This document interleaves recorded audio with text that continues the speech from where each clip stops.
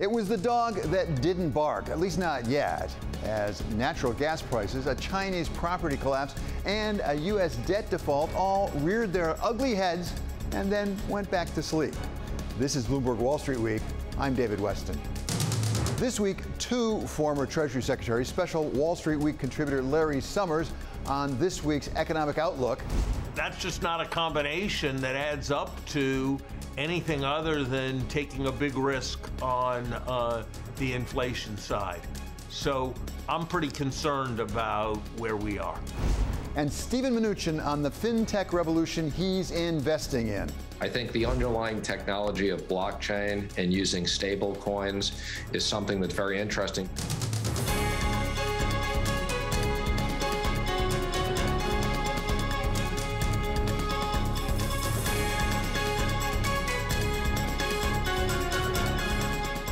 Last week, it was all about property developer Evergrande, a situation that is far from resolved. But this week, we added to the list of worries a new name, Fantasia, when the high-end apartment developer failed to repay a $205 million bond when it came due, with investors like Lim Chow Kat of GIC sorting through the difference between pain and systemic risk.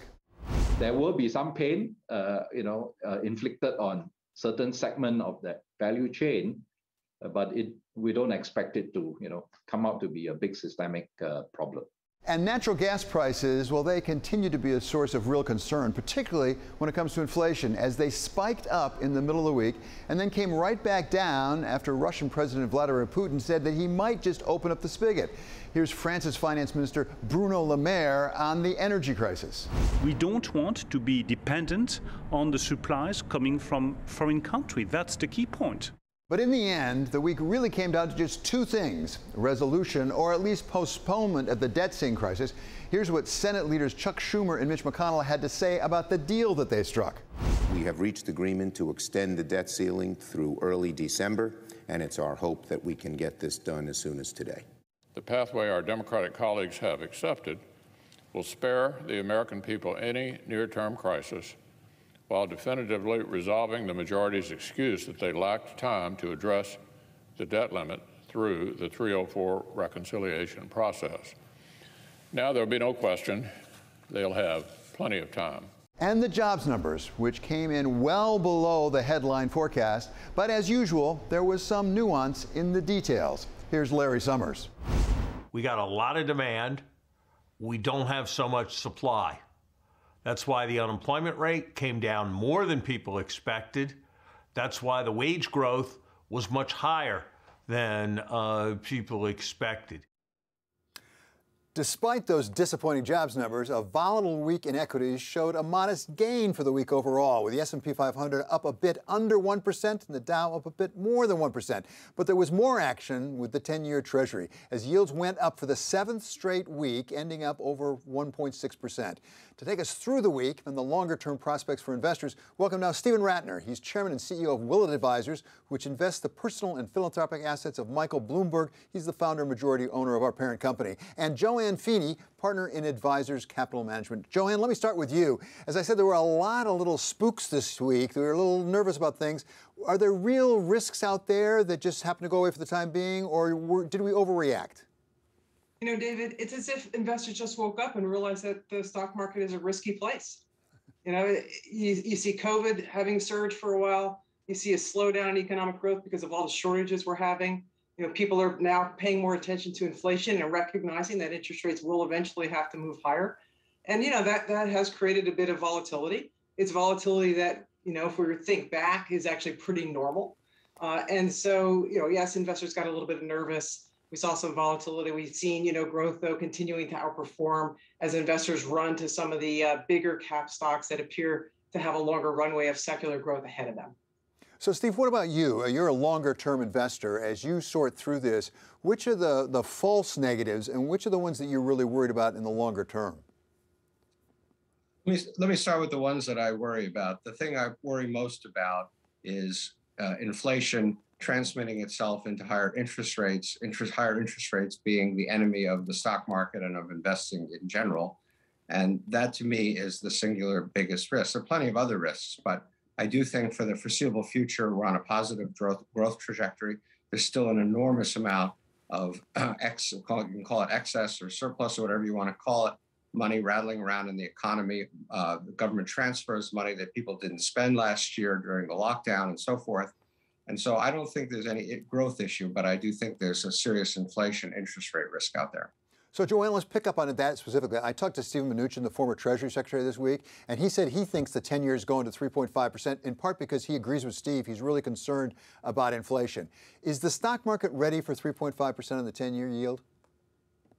Well, we've already seen some pullbacks in some of those higher multiple stocks because investors are finally realizing that market interest rates right here are too low. Now, the Fed has made it clear they're going to begin to taper their purchases and they're going to hold away from raising short-term rates. But as they taper, the long-term rates are going to start to rise. And we should expect that to filter into higher multiple stocks. Those are the stocks that are going to see the biggest declines in their multiples. And that's why we advise our clients to make sure if you're going to own expensive stocks like that, make sure they have very good growth profiles, which a lot of them do.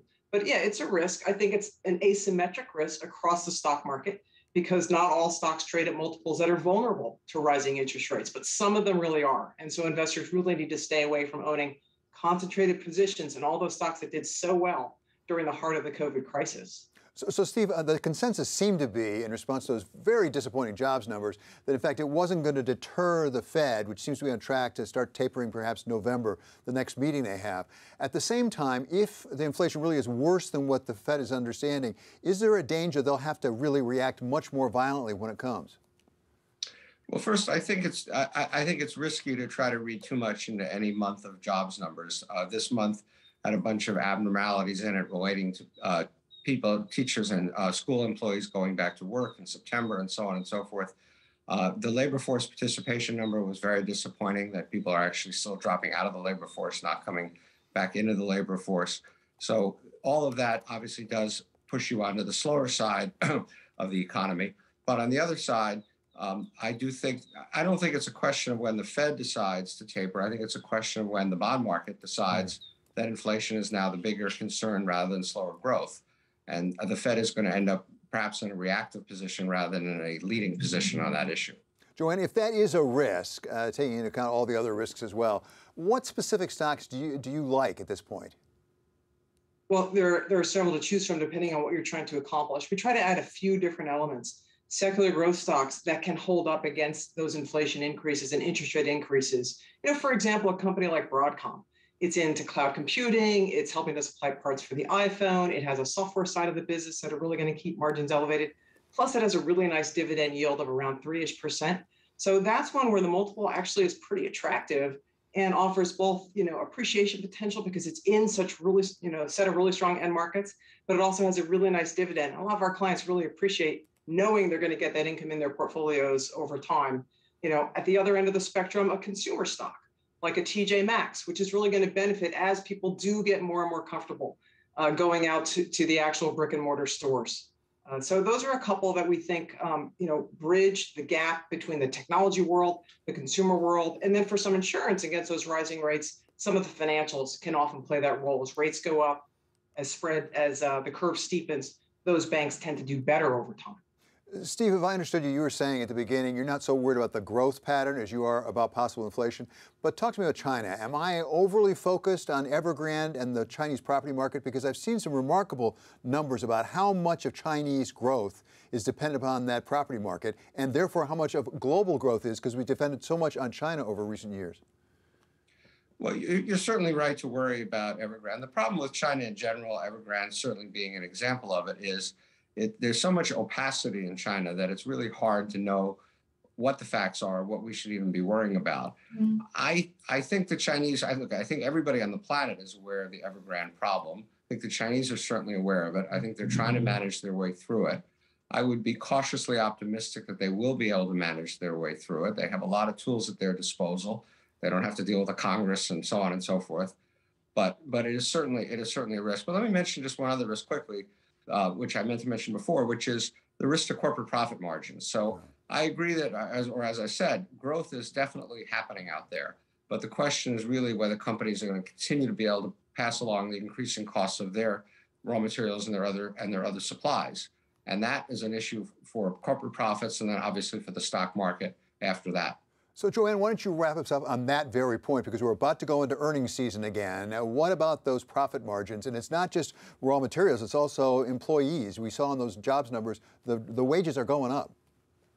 Yeah, that's exactly right. But what we've seen so far is companies have been able to pass on those costs in the form of higher prices. We're hearing that from the consumer guys as well as the housing builders as well. So, it's certainly a concern going forward. And I do think that this earnings season, we're going to get a mixture of responses on this. With some folks, some companies saying they can pass these cost increases into prices. But more generally, right, these shortages that are driving up these costs are things that are actually going to extend the time period for which that economic recovery will take place. That's actually a positive environment for equities, even though we do have in the background that interest rate increase, right? The longer it takes to recover, right, the longer we have to ease those shortages to really boost sales for companies and boost their profits over time. And that's a pretty good environment for equity investing. And I think a lot of folks are getting distracted by this very misused term stagflation that I've been hearing. As an economist, I can tell you, this is not stagflation. We have very solid GDP growth, and we're going to have growth running ahead of long-term norms for it looks like several years to come. A reassuring note to finish on. Thank you so much to JoAnne Feeney of Advisors Capital Management. Steve Rattner will be staying with us as we turn to the revolution in electric vehicles and whether it's going to turn out as good as the automakers hope. There's so much growth, and there's a different margin profile for each of those businesses that I think is going to lead to improved profitability. That is next on Wall Street Week on Bloomberg.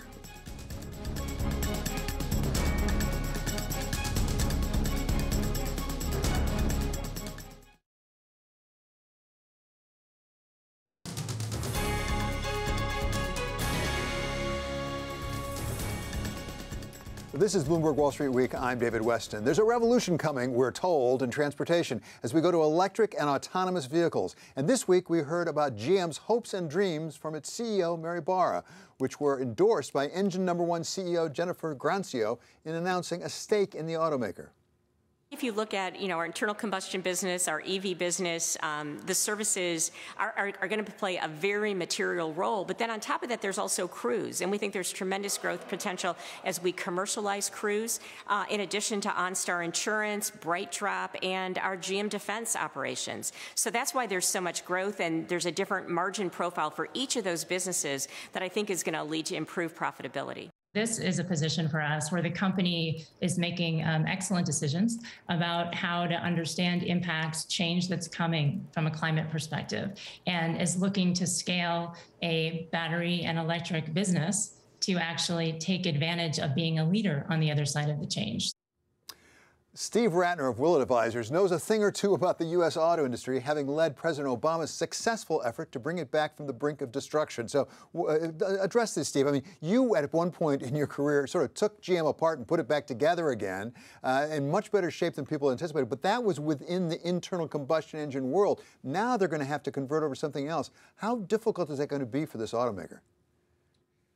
It's a huge challenge. There's no question about it. To take a company that's more than 100 years old, reposition it for a whole new technology, go up against challengers as capable and as extraordinary as Tesla, and come out the other side. I would say so far the early signs are incredibly positive. I think Mary Barra has done an extraordinary job of changing the culture of GM, of getting ahead of the ball, of doing things like Cruise, of making electrification the future. But now it's going to all be about execution. On her part, it's also going to be about the question of what consumers want, what they're willing to pay for, and how many electric cars they're really going to end up buying. Does she also have a much more willing UAW CIO than perhaps her predecessors did? It seems to be thus far, because I keep asking her and others this question, the UAW CIO is sort of on the bandwagon here. Sure, because their jobs are at stake. Now, as you know, an electric car has many fewer parts, moving parts of all kinds, than an internal combustion engine car. And so there are questions about how many jobs there'll be. There are also bigger existential questions about how many cars consumers are going to buy of any kind. As we get into more ride sharing, cars only used roughly 4% of the time. It's most families' second biggest capital asset. There ought to be a more efficient way to use cars, and therefore you may not be selling 17 million cars a year forever. But the UAW is smart to realize that it is better off getting on the program and trying to be part of the future than trying to turn the clock back on to the past. And that's a lesson they've learned in a harsh way over the years by how many jobs did get lost when they were fighting change. And Steve, I think that GM is the first to tell you there is a question about how big the pie in terms of number of vehicles is going to be in this new world. And that's why Mary Barra says, you know, don't think of us as a car company or a vehicle company. Think of us as a platform, because we're going to make a lot of money off of the software services that get attached to that vehicle and beyond that. It's sort of like what Apple's done, you know, to say to pay attention to the services, not just buying the phone. That's a big shift. Is it possible? Possible. You know, one of the things during the auto rescue, so we're now going back 12 years, that I found interesting was that we didn't get a lot of calls from people who wanted to buy General Motors or car factories or anything like that. We did get a bunch of calls from people who wanted to buy OnStar. And I sat there sort of scratching my head, well, why is this such a big deal? Well, now we know why it's such a big deal, that this is part of the future. And sure, they can do some of that, but I really don't. I would not stake my future or buy General Motors stock on the hope and promise that they're going to become a software company. It's a part of the puzzle, but it's not going to be the whole, all the pieces of the puzzle you need to put together to be successful. You mentioned Tesla, and of course there's some others as well, like Rivian, but Tesla's the big one that they have to try to overtake. There's also a little competitor in China. I mean, China really has been a driving force behind a lot of this electric vehicle movement. How does that affect GM or other U.S. and Western European automakers in their move forward? Look, a good CEO worries about everything, and China is one of the things to worry about. But there's not really a lot of evidence so far that the Chinese are going to successfully export cars to this country. Tesla, I would worry a lot more about Tesla. You know, Tesla's got a $785 billion market cap. It's an extraordinary company, extraordinary CEO, extraordinary product. So that to me is the imminent threat, not yet the Chinese. Okay, you worked for President Obama in bailing out GM as well as Chrysler at the time. What about the role of the government? I mean, there is money, for example, put aside in the Build Back Better plan from President Biden for charging stations. Does a GM need some assistance from the government to make this work? Look, I have some concerns, and I know your special contributor, Larry Summers, has probably even greater concerns about the government delving into industrial policy, trying to pick winners, trying to start businesses like charging stations on its own. And so I do think the electric car industry in the U.S. in general needs some more incentives. I don't think, look, only I think 2% of the cars sold in this country at the moment are electric cars. It's a fraction of what goes on in Europe and other places, partly because we don't put a real price on gasoline, on carbon. So there's no real incentive. Until recently, oil prices were extraordinarily low.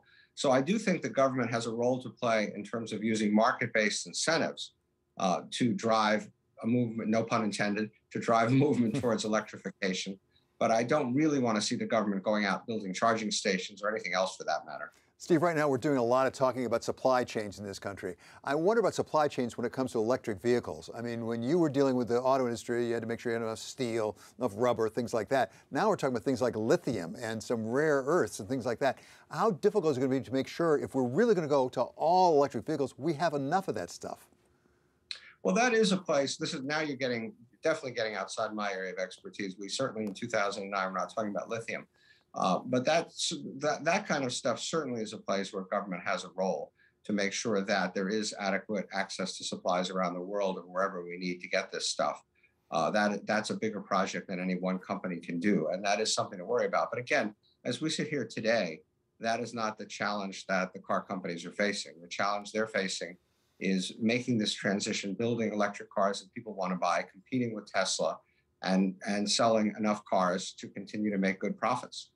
So Steve, I just want to go back one more time to your experience. Are you sort of stunned by the fact that Mary Barra has enough capital to do this? Because when you went into GM, they didn't even know how much money they had, I don't think. And now she's investing billions and billions, I think something like $35 billion in this movement, and she seems to have the capital. I am somewhat stunned, happily stunned, at the success General Motors has had in general, not just in assembling capital, but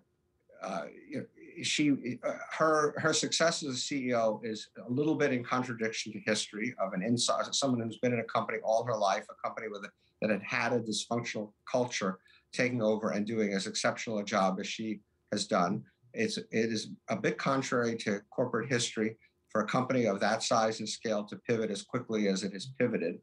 And I think the reason she has access to that capital is because Wall Street has recognized the stock price. It hasn't been Tesla, but it's done quite well. And so Wall Street has recognized her success, and the stock is now more than double where it was when it went public. And so she has access to capital. Success breeds success in the capital markets. Yeah, and just very briefly, she also has changed the culture, and the not invented here was really prevalent at GM before. Oh, it defined the term not invented here. I could spend a long time telling you GM stories of old GM, but nobody is happier than I am about the success of new GM. Come back and tell us those stories. I'd love to hear them. Thank you so much to Steve Rattner of Willet Advisers.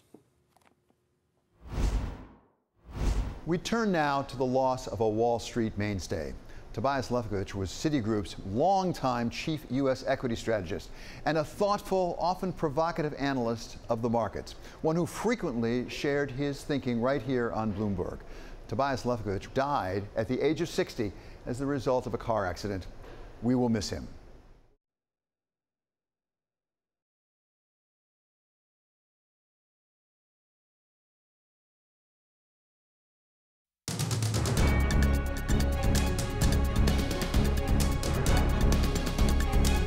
This is Wall Street Week. I'm David Westin. It's time now to get a sense of what lies in the week ahead on global Wall Street. David, in Asia, we've got earnings and eco data next week that will provide more color on the impact of the energy crisis and supply chain disruptions, from China's inflation to chipmaker TSMC's report card. And with inflation in South Korea staying above the central bank's target for a 6th straight month, there are hawkish risks for the BOK to deliver a back-to-back rate hike. And with another week comes another Evergrande deadline. I wouldn't be surprised to see, the saga continue to drag out, for the months to come. It's very difficult to see a solution right now. Which part of the investor base you want to sacrifice.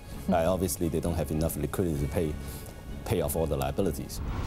Well, the week is packed with economic data. First up, we have UK unemployment figures that should reaffirm a recovery from the COVID pandemic. And then we also get Euro area production numbers. We'll be watching closely for the effect of the chip crunch. The Consumer Price Index for September will be released on Wednesday, followed by producer prices Thursday. Year-over-year inflation metrics remain above 5% for consumer goods, while supply shortages, they continue to apply upward pressure on wholesale prices paid by companies. Those price pressures will be the focus this earnings season, which officially kicks off on Wednesday. Projected profit growth for the S&P 500 rose almost 5 percentage points during the quarter to 28.3%. That's according to data compiled by Bloomberg Intelligence. Fastenal, Delta Airlines, Walgreens, J.B. Hunt, and Domino's, they will be some of the companies to monitor for commentary on whether wage inflation and supply chain issues eroded some of those anticipated profit gains. Also reporting next week are the big Wall Street banks, including J.P. Morgan, Citigroup, Bank of America, Morgan Stanley, and Goldman Sachs. The numbers are expected to show that while trading activity remains muted, investment bank divisions are benefiting from a continued surge in deals. I think this quarter is about two things. One, showing that buybacks are accelerating, and two, showing that NII does have a forward path, does have an opportunity to go up as we look forward. Thanks to Sophie, Danny, and Romaine. Coming up, the investment opportunities in fintech and the need for crypto regulation. From a new player in the space, former Treasury Secretary Steven Mnuchin.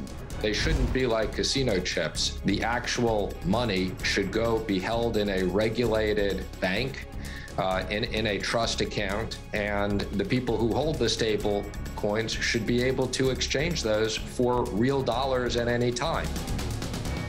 This is Wall Street Week on Bloomberg.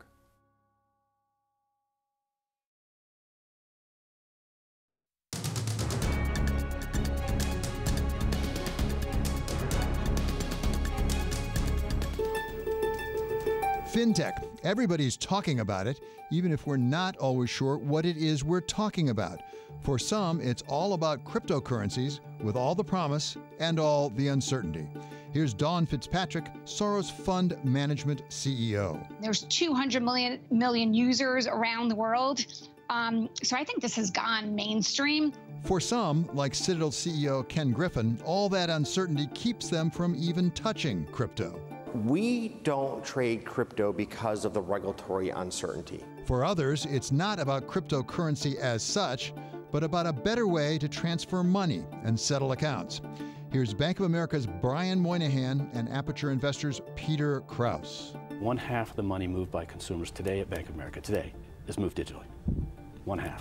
The more interesting aspect of cryptocurrency is not the fact that it is a speculative value, but that it's a mechanism by which you can actually trade, settle, and effectively record transactions immediately or instantaneously. That's the much more valuable part of crypto. And some see the move to digital currencies as a way to democratize all of finance, removing some of the costs and frictions that keep much of the world's population out of the system. There are many frictions in international finance and domestic finance. Many people don't have easy access to digital payments. You know, in the US, you need a debit or credit card or a bank account to have access to digital payments. International payments are still beset by lots of impediments. They're expensive, they are very time consuming, it's very difficult to track payments. So there is a real need for better digital payments. That was Cornell professor Ishwar Prasad. But however you regard the move to digital of our financial systems, the one thing that's for certain is that it is coming. And that as it comes, we will see regulation shape its future.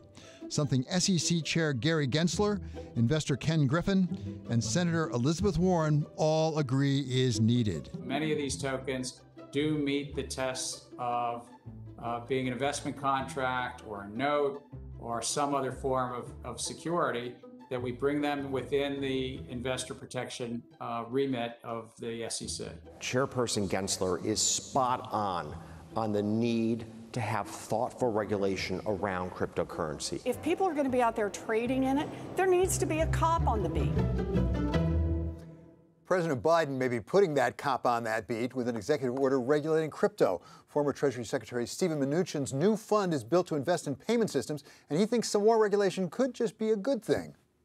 We're focused on areas that are critical to both national security and important transformative issues. So we're most focused on technology with an emphasis on cybersecurity, national security, data privacy, and fintech and financials. So let's talk about fintech in particular, because there's a lot of talk about fintech. I think different people mean different things. When you talk about investing in fintech, where are the investment opportunities? Well, we really like the payment space. We think that's a gigantic opportunity, particularly for real-time cross-border currencies.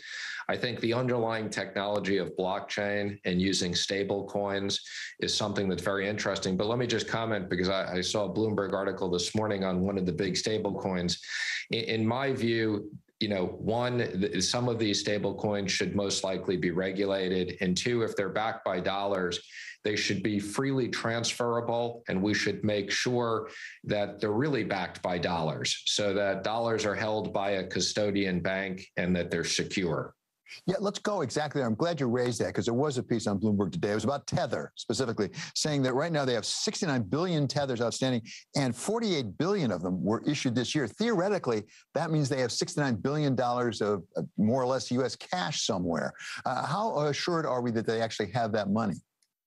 Well, I don't know much about Tether other than what I wrote about, and I thought the piece was actually quite interesting. But again, they shouldn't be like casino chips. They should be, in my opinion, if you're going to issue a stable coin, the actual money should be held in a regulated bank, in a trust account, and the people who hold the stable coins should be able to exchange those for real dollars at any time. So the stable coins should be invested in U.S. Treasuries or things that look like U.S. Treasuries, money markets of highly liquid backed investments. Steven, it's not your job anymore. It was your job. Now it's Janet Yellen's job to figure out how you should best regulate that. She's had some meetings, as you know, to try to figure out regulation of things like stablecoins. From your point of view, is that something that should be the Fed's responsibility? Is that the SEC? Where does that responsibility lie?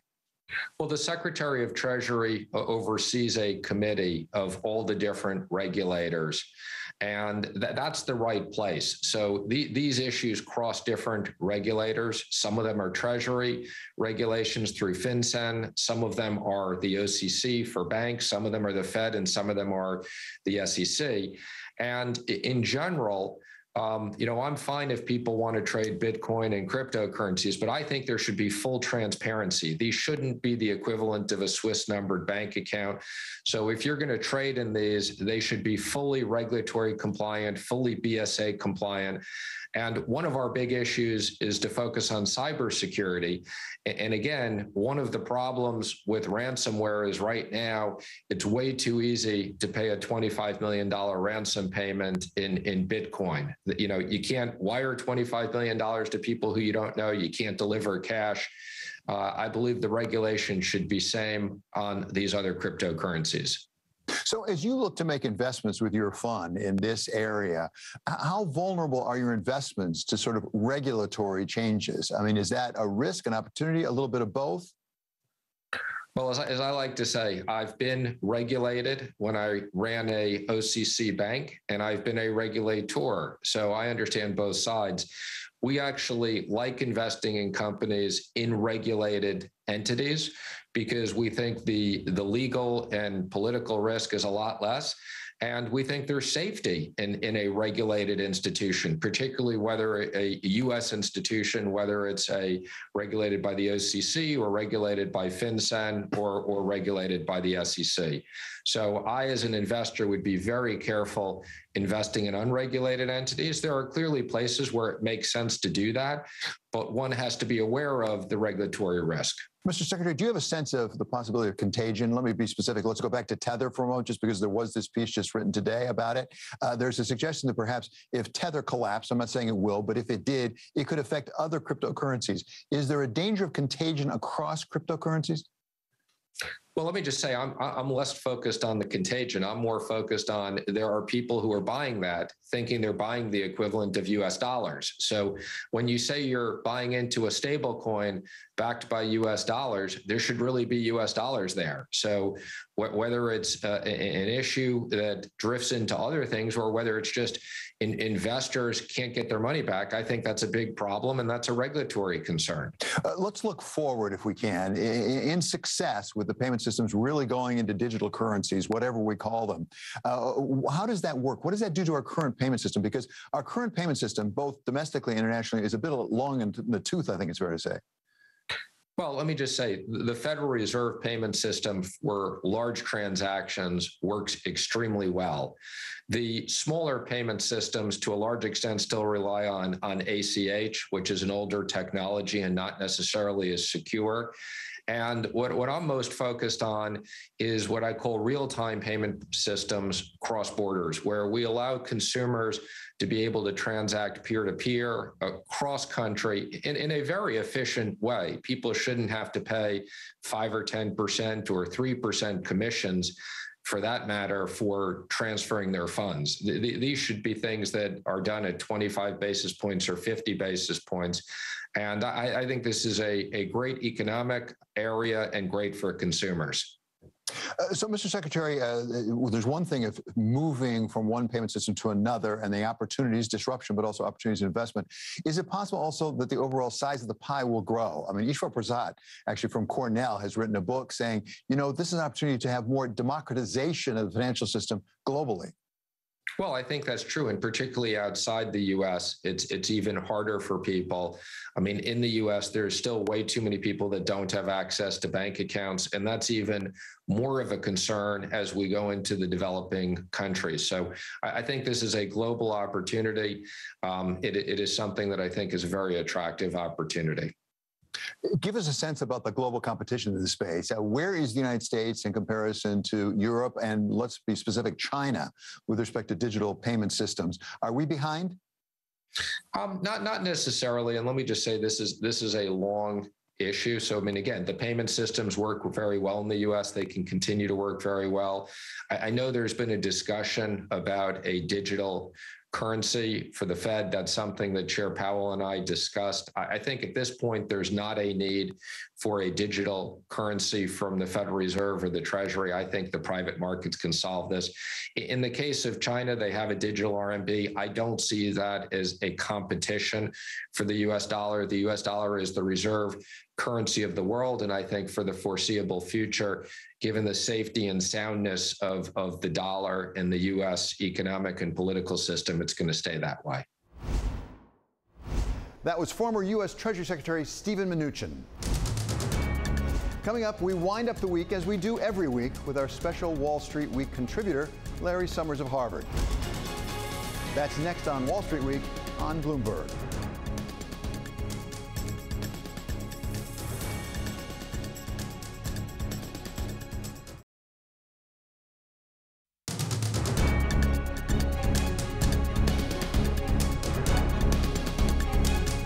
This is Wall Street Week. I'm David Westin. We're going to conclude our week, as we always do, with our special contributor here on Wall Street Week. He is Larry Summers of Harvard. So, Larry, thank you so much for being back with us. Let's start with the jobs numbers. Came out on Friday this week.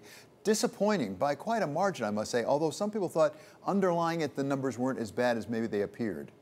David, look, I think this fit the story that we've been telling on this show almost exactly. We got a lot of demand. We don't have so much supply. That's why the unemployment rate came down more than people expected. That's why the wage growth was much higher than people expected. We don't have a soft economy in terms of demand. We have more damage to people's willingness to work than people expected a few months ago. The problem is that this points in favor of the inflationary diagnosis. Look, average hourly earnings this month, rose at a 7.5% annual rate. That's not consistent with any reasonable theory of inflation. And with the unemployment rate lower and falling, the situation may even get worse. So I think we're in a very difficult situation. Here's one way to think about it. We've got interest rates way below their neutral level. The Fed thinks the neutral level of interest rates like 2.25%. They've got interest rates close to 2.5%. They've got interest rates close to zero. And I think given the vast structural changes underway after COVID, we've probably got unemployment below the natural or neutral rate of unemployment. And that's just not a combination that adds up to anything other than taking a big risk on the inflation side. So I'm pretty concerned about where we are. So I want to turn to a different subject, something you wrote on in the Washington Post at the end of the week. And it's this proposal, actually, as part of the Biden package, economic package, that the banks report to the IRS on the overall inflows and outflows, as I understand it, of deposits being held, basically as a way to get at some income that otherwise doesn't show up, for example, on your W-2 or your 1099. You wrote, and you were pretty forceful about it, I must say, in the Washington Post. Explain your point of view on this. David, I think this is really an easy one. Right now, if you or I have an account in a bank, the bank reports on that account by reporting interest. So we're already sharing that information with the government, and the IRS is already learning about our bank account. The proposal that's made is that in addition to reporting on the interest they pay, they report on the inflow when the money comes in. And the reason for that report is that we've got an epidemic of tax non-payment in this country. On income that you get in a wage or a salary on a W-2, compliance is above 99%. On income where you don't have information reporting, by businesses, it's below 50-50. And in total, the tax gap is going to cost us $7 trillion over the next 10 years. So the proposal is that when banks get substantial deposits, they have to report them. There's plenty of room for argument about exempting the little guy. There's plenty of room for argument about how if it's a paycheck, it's already being reported on, so you shouldn't have to report it again. Those are details that can be worked out. But when the banking industry is saying that this is some kind of major invasion of people's privacy, this is something that's impossible to do. I mean, these are people who are like incredibly proud of the fact that they're letting you buy a fraction of a stock on your cell phone in 2.5 seconds. The idea that it's some kind of big burden to report a basic inflow to the IRS on an account where you already report is absurd. And, I think the banking industry is right in some of the concerns it's had at some points about being demonized. But, God, you got to play it both ways. And this is a pretty elementary thing in the interests of the country. And I've really been pretty disgusted, I have to say, by what some of the bank trade associations have been doing in terms of demagoguing this. It's not mostly the biggest financial institutions, it's the trade associations, and I guess their Washington representatives have to do things to get people excited to justify their existence. But I've seen a lot that's not too appealing, and this is pretty close to a new low. Larry, finally, give us a thought or two about the IMF World Bank meetings coming up next week, actually. Look forward to next week. What are the big issues that you think will be on the agenda? What should be on the agenda? We are sleepwalking towards doom on climate change. We are sleepwalking towards doom on pandemic preparation. And people are writing communiques about agreeing to cooperate and forming working groups and engaging in business as usual. It's not business as usual for viruses. It's not business as usual for forest fires. It's not business as usual for rising sea levels. And it shouldn't be business as usual in terms of the global financial response. What we are seeing is, in terms of its significance, the global equivalent of the 9/11 attacks, much greater in terms of the number of people who will suffer. And what we are seeing is not a roaring mobilization, but a thin, pale bit of bureaucracy. One more I want to sneak in. That's the debt ceiling deal that was done this week, kicking the can down the road till December 3, frankly. We've talked about it a lot. You were concerned. We dodged that bullet. Are we in any better shape today than when we were before that deal was done? Yes, I think we are. I think we are, David, because I think, first of all, we've averted a catastrophe. Second of all, we're going to be able to work through whatever it is that's going to happen on the budget on a time frame that's different than the debt limit time frame. So we'll have more clarity, and I think that'll make it easier to deal with the debt limit in December. So are we out of the woods? We're not out of the woods, but are we any longer in the center of the dark forest? No, I think we've moved towards the edge. Larry, one of the big developments potentially this week had to do with that global minimum corporate tax. Ireland surprised, at least me, by saying, yes, we'll go along with it. And now we know, in fact, it will go forward. Tell us about the significance of that, potentially. David, I think this is the most important global economic agreement of the 21st century so far. It's important in reality because it's going to fortify tax collections from corporations for companies all over the world. It's important in principle because instead of countries running a race to the bottom with respect to taxing business income, they're now going to level up in a way that's going to be fairer and permit tax reductions on working people all over the world. And it's important in showing that global economic diplomacy can be something that's not just about the people who are in Davos, but about working people everywhere. Joe Biden's talked about a middle-class-based foreign policy. This is a huge triumph for that.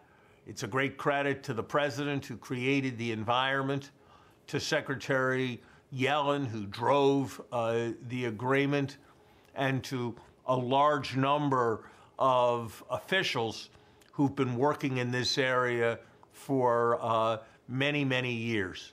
This is really a big deal for international economic diplomacy.